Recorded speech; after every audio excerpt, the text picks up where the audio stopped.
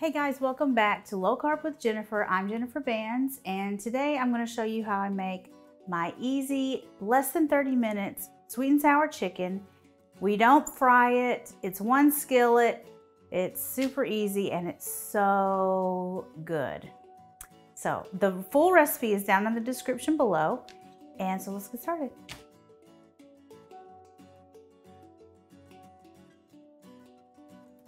Okay, the first thing I'm going to do is I've got some green and half of a green and half of a yellow bell pepper, and I'm just going to cut them into big chunks because you know in sweet and sour chicken it usually has big chunks of peppers. So I just chose green and yellow because that's my favorite ones. You could use red if you want. So I'm just going to cut these into big chunks. I'm cutting the vegetables first, so I don't have to use two cutting boards. And then after I cut the vegetables, I'm going to cut up my chicken. Okay, I'm going to put these all back in the bowl. Set it aside. And now we can cut up our chicken. I've got 3 chicken breasts, and we're going to cut them into bite-sized pieces. About that big is what you want. I'm going to continue cutting all of these up, and then we can start the cooking. Okay, I've got a big skillet here. I've got my chicken all cut up. I'm ready to start making the sweet and sour chicken. So I'm going to add in some avocado oil. Okay, we've got our skillet nice and hot. I'm going to add in the chicken. We just want to do a quick brown on all of this chicken. I just want to cook it all the way through. And what I like about this recipe is that it's not fried. Like traditionally sweet and sour chicken is fried. And I think that this is, of course, a little bit healthier. It's not as much calories. And keto fried, I don't know, like it never really tastes exactly like fried chicken. Whatever you use in the, to make it keto, to make it fried chicken. I know I've seen some people use, what is it, like protein powder or something like that. I've never tried it, so I'm not going to say that I don't like it, but I'm sure it does have the crunch, but I'm not sure if it has the taste. But maybe I'm wrong. Let me know in the comments. Have you tried using the protein powder as chicken breading? Let me know. Okay, we've got our chicken just about cooked through. I'm going to add in these green and yellow bell peppers.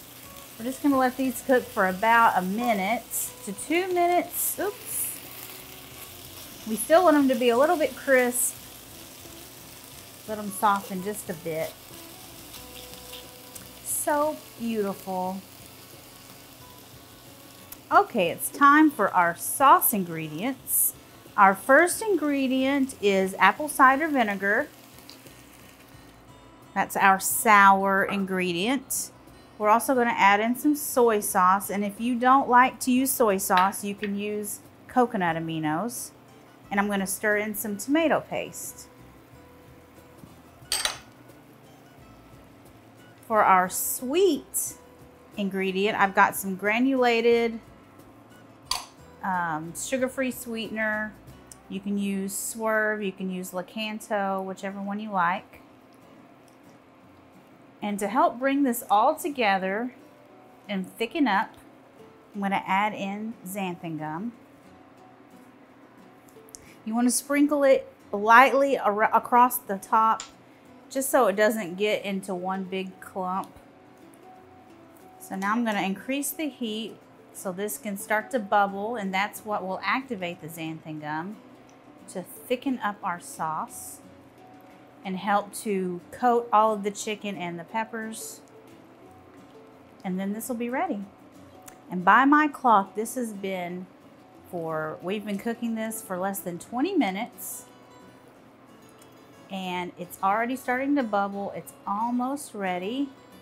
And this is perfect served with cauliflower rice You could even make a cauliflower fried rice. Okay, I'm turning off the heat. I'm letting the sauce sit for a little bit so it can get even thicker. So that's what happens. Xanthan gum, it thickens as it sits. So let it sit for a little bit. It's gonna thicken and coat all of the chicken and be delicious. Okay, our sweet and sour chicken is all ready and it looks amazing. Look at that. It is beautiful and it tastes just as delicious as it looks. You can find the full recipe down in the description below. You can find the link to the recipe on my blog where you can print it. And I'm so glad you watched this video, and let me know how much you love the recipe in the comments. I will see you guys later. Bye.